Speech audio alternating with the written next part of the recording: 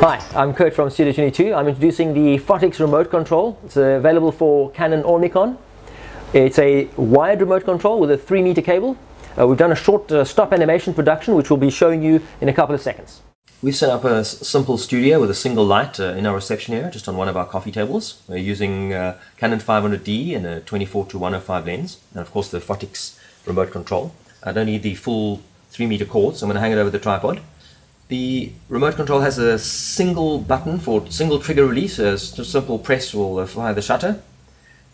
The other option is for longer time exposures or a bulb setting. Then it locks the shutter open. Here's a fast forward view of the stop animation movie we captured. It's a very simple version. We've got hundreds of images, still images that we've placed at a pace of about 30 frames per second using iMovie on the iMac. And we'll play that back to you at the end of this production.